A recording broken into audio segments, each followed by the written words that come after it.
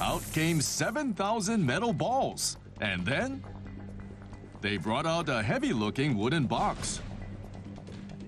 On its lid was a label that read "Danger." What's inside? Here it is, the world's strongest magnet, a neodymium magnet. They began to slowly lower the magnet. The metal balls started to twitch, but the magnet is still 30 centimeters away.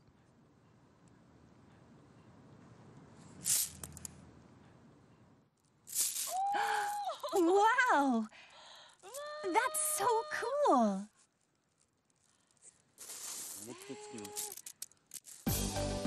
The space between the magnet and the ground is packed with the metal balls. It's even more surprising to touch. It's stuck! It won't budge. I can take a few off the surface, but the rest won't move. Once the balls are stuck, they can't be removed by hand. They have to be pried off, like this. The neodymium magnet was invented by a Japanese researcher in 1983. Its strength took the world by surprise. I just saw the demonstration, but could you explain why it's so powerful? I'll use this to explain. Okay. This is an iron rod, and here are some iron balls. On its own, the rod doesn't have the power to attract the balls. But if you attach a magnet to the iron, like this, then the iron rod becomes magnetic. Detaching the magnet returns the rod to its original state. Iron's atoms are actually small magnets, but because they don't point in the same direction, they cancel each other out, and the piece as a whole does not possess magnetic force. When a magnet is attached to the iron, all the mini-magnets turn to face the same direction. This causes the iron to become one big magnet. But once the magnet is removed, the mini-magnets in the iron return to their original direction, and the iron loses its magnetic force. This is where a metallic element called neodymium comes into play. Something amazing happens when neodymium is added to iron. Neodymium has the ability to keep the mini-magnets faced in the same direction. So even if the magnet is removed, the iron maintains a strong magnetic force. Thanks to neodymium, which allows iron to retain its magnetic force, the world's strongest magnet was born. Neodymium magnets contributed greatly to the development of energy-efficient air conditioners. When the Japanese government put strict energy-saving standards into place, which applied to any shipments from 2003, air conditioner manufacturers rushed to make modifications. After extensive research on ways to save considerable energy, they eventually focused on the motor. The exterior of both motors feature electric wire coils. But the inner rotating part of the new motor is very different. The electric wire coils have been replaced by neodymium magnets. These powerful magnets are used to rotate it. With conventional motors, electricity was sent to both the inner and outer part, and rotation occurred due to the repelling force of the two electromagnets.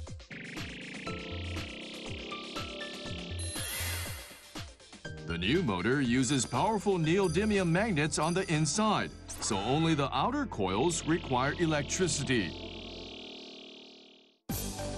Let's compare how much electricity each motor uses when rotated at the same strength.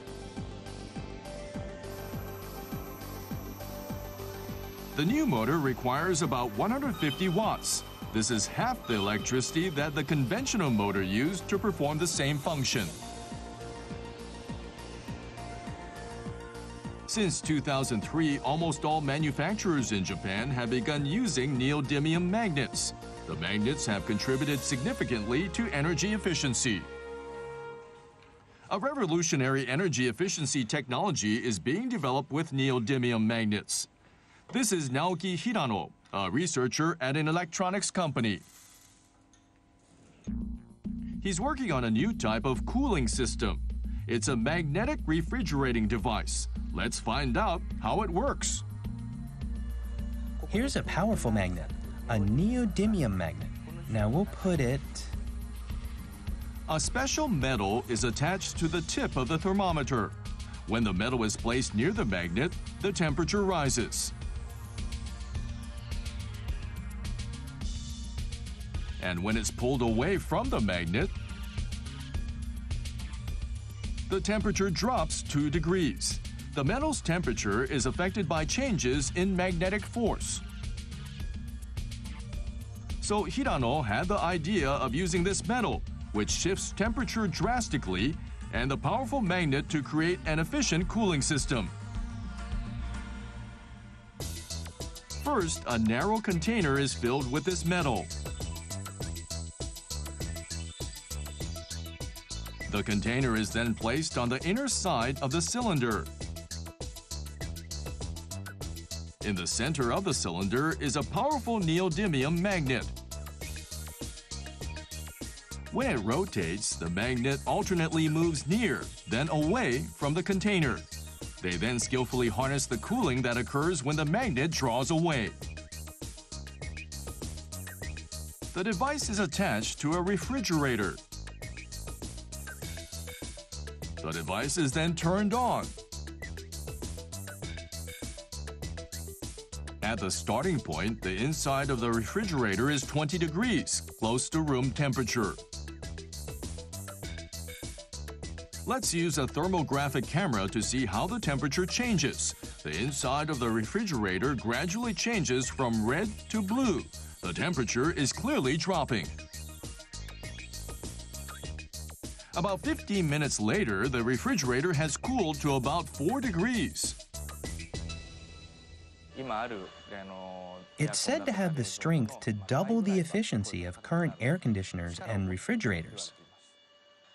With magnetic cooling, the stronger the magnet is, the higher the efficiency and power. So the strength of the magnet will be very important. Dr. Mizushima, I'm impressed at how neodymium magnets cut power consumption in half, and I didn't know that it could be used in cooling devices. Researchers both in Japan and abroad are working on the development of magnetic refrigerating devices. So far, they've developed one that has cooling capacity that exceeds 1,000 watts, and the research is still ongoing. I can imagine that the need for neodymium magnet motors will only increase. Yes, however, neodymium magnets have their own drawback. One is that they are vulnerable to heat. Motors rotate at high speeds and generate a lot of heat. So, this weakens the magnet's magnetic force. Is there a way to solve this problem? Yes, the solution is to add a rare earth called dysprosium. Having 1% of dysprosium is said to increase the heat resistance by 15 degrees. But the problem is that dysprosium is a scarce rare earth, and the one-stop producer, China, is limiting exports. To keep technological progress from coming to a halt, Japan needs to develop a technology that takes away the need for dysprosium. Coming up, we have a study on a way to increase the heat resistance of neodymium magnets without using dysprosium. How far has research progressed? Let's find out. This is Masato Sagawa, the inventor of the neodymium magnet. He is currently involved in a national project to reduce the need for dysprosium. It's used in the manufacturing of motors in hybrid cars, which are very promising, and a variety of electric cars. If we don't find a solution, then production will come to a halt. So it's an issue for the government and Japan as a whole. This is the new neodymium magnet that Sagawa and his team are developing. The key is in the size of the magnet's particles. This magnet's particles are roughly 3 micrometers.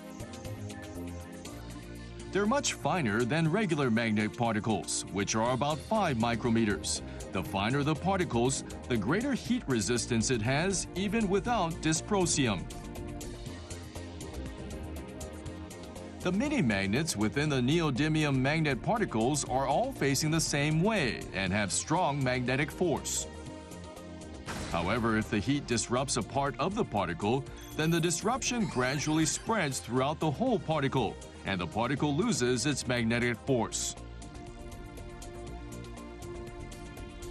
But if the particles are small, then even if some are ruined, the damage to the magnet as a whole is relatively small.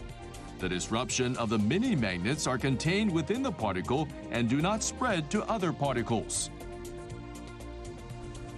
Data shows that this method successfully increases the metal's heat resistance without requiring dysprosium.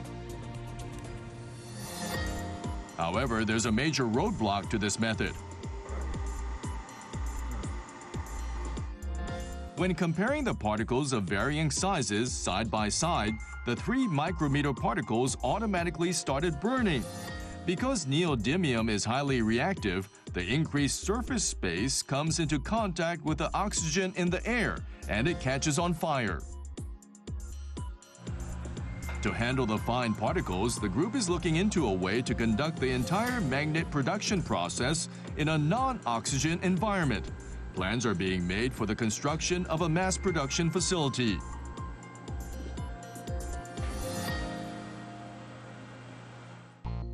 The national project to reduce the need for dysprosium is still ongoing.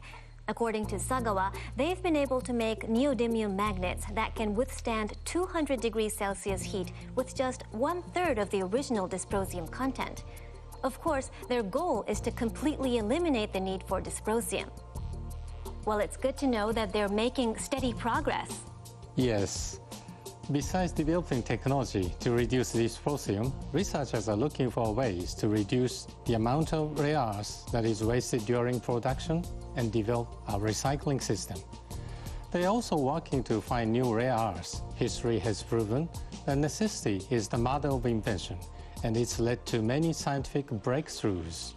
Perhaps this will be true for Japan's magnet research as well. I look forward to future progress.